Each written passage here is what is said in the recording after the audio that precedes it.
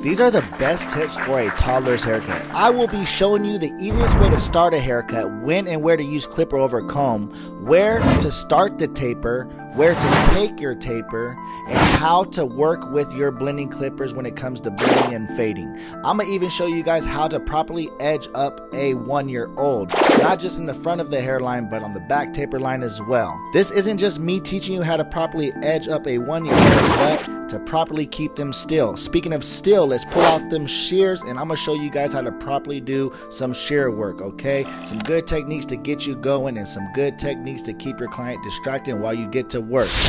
Welcome to Swift Tips. This is the 5 best, swiftiest tips of them all for a toddler's haircut. Brought to you by the one and only Dk The Barber. Take a good look now at this before, because this transformation gonna be crazy. Let's jump in. Pull out a comb of your choice. In this video, I'm using the wall comb, and go ahead and brush throughout his entire hair, making sure there's no knots, there's nothing in their hair, and also checking the scalp for any marks, moles, or scars. Slap that 2-clip on your blending clippers lever close, and let's get to work. What we want to do is cut over and around the ear. Don't go higher than the crown of the head. You want to leave this area open and ready to work with clipper over comb. Which brings me into tip number 1. When you're cutting a baby's hair, you want to make sure you're using bigger clips. And what I mean by bigger clips is, you've seen that I started this haircut off with a 2. If this was a grown-up, I would have used a shorter clip.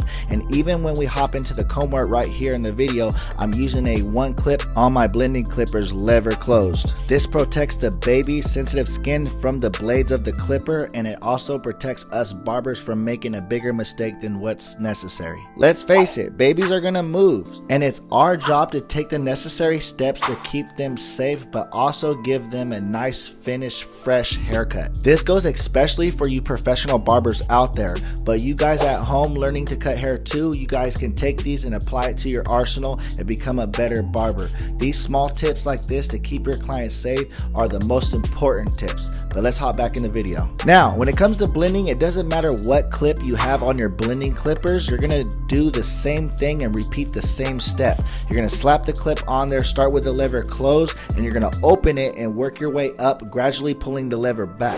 This works with all clips. Remember, the higher you blend, the bigger the clip. The haircut I'm doing in the video is more of a modern day mullet mohawk. I used to call it a mohawk back in the day, but different barbershops have different terminology. Not only is this a stylish haircut to get, but it's also a very easy haircut to give. Which leads me directly into tip number 2, understanding what you can and cannot do as the barber. For example, I'm laying a 0 gap 5-star magic clip blending blade on my client's skin. I've been a barber, a licensed barber, for over a decade, and cutting hair in general for almost 2 decades. I feel comfortable enough to do this, but I don't suggest you do this if you're a rookie barber. So you have to know where your skill set lies. Understanding what you can and cannot do is important, because every true professional knows their strengths, but more importantly, their weaknesses. This tip goes as deep as the choice of the haircut. Some parents go into barbershops expecting a perfect haircut, but not realizing their kid is moving around, crying, throwing a fit, causing a scene within the barbershop,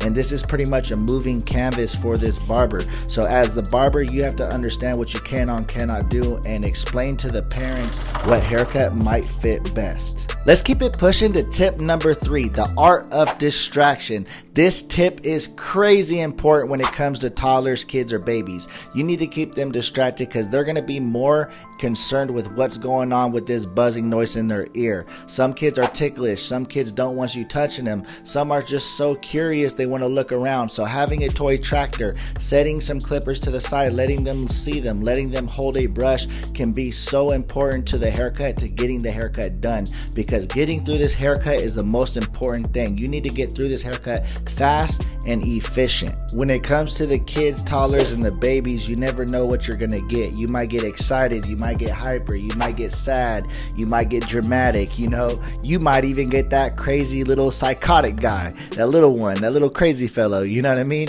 But you guys got to prepare as barbers to kind of adjust and prepare for anything these kids throw at you. You can't always control how they act, but you can control the outcome of the haircut, and you can control how they feel in the chair and the way you treat treat them. They will remember the next time they come into the barbershop. So do your best to set the tone and connect with your client, whether it's an adult, a kid, or even a baby, okay? And what I mean by set the tone is just make sure they're vibing, which brings me into tip number 4. See how he's dancing? He's vibing. He's in a good mood. You can't see it, but I'm dancing behind the camera, making sure he's having a good experience. But before we get into tip number 4, let me go ahead and give you some tips on edging. So when it comes to the kiddos, you want to keep all the edges relatively natural. That's if the parent actually wants to do an edge up. Be very light-handed with the clippers, but a firm grip with the opposite hand that you have the clippers in. In this area where the 90-degree lines meet up, you want to use the trimmers in this area. Normally I will have you hit these areas with the razor and the razor only, especially when you're working with an adult, but we're working with the kiddos in this video, so we want to keep them safe, so no razors, guys. Now that we got that out of the way, let's bring it back to tip number 4 for a second. So setting the vibe, making sure you're setting the tone. What I mean by setting the tone is make sure that your client always feels welcome. Make sure they're having a good experience. Now, there are different ways to set the tone and connect, but this is more of a social skill. You could play different types of music, but I like to engage in conversation. You know, if I see that he has an interest in something, I will bring that up in conversation, engaging with the client, showing him that I care about what he has to say. You know, at the end of the day, they are just little people. If you guys are interested in me having one-on-one conversations, podcast style, with random people, diving deep into their story, go ahead and check out the playlist called Chop It Up here on my channel. Now, let's hop into some shear work. What I want you guys to do is grab the shears and the comb with the same hand, and as you grip the hair with your comb, you're going to want to switch your comb from hand to hand, allowing you to take them shears and cut the hair that you grabbed. If you rewind the video and rewatch it, you'll see what I'm talking about. You guys, it will take some practice getting this down, but do what you can with what you have and with what you know. If you don't have shears, use clipper over comb, the technique I showed you earlier in the video. Remember guys, there's more than one way to solve a problem. Speaking about problems, we're coming towards the end of the video, but before we go, let's hop into our 5th and final tip, which is simply just go with the flow, guys. When you're working with babies, kids, or toddlers, they're gonna move around, let's face it. So let's be prepared to work with them. If they look left, let's blend right. If they look down, let's be ready for that back taper. All the great barbers find rhythm and sequences to cut hair in, but all that goes out the window when you're working with a kid. Thank you so much for watching till the end of the video. Until next week, guys, like, share, subscribe. Gotta go.